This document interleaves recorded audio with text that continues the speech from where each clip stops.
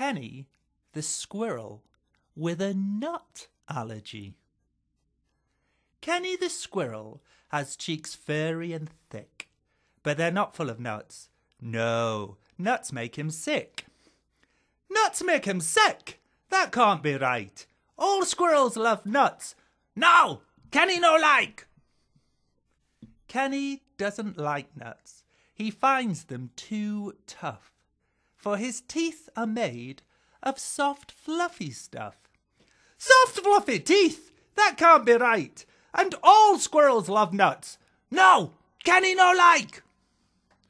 Kenny the squirrel can't even climb trees.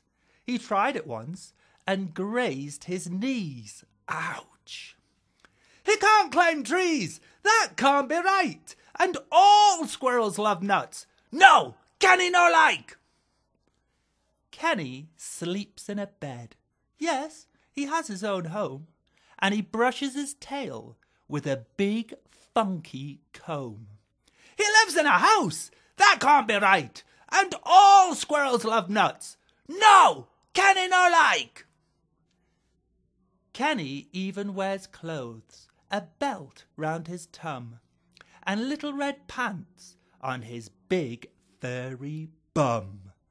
Little red pants! That can't be right. And all squirrels love nuts. No, Kenny no like.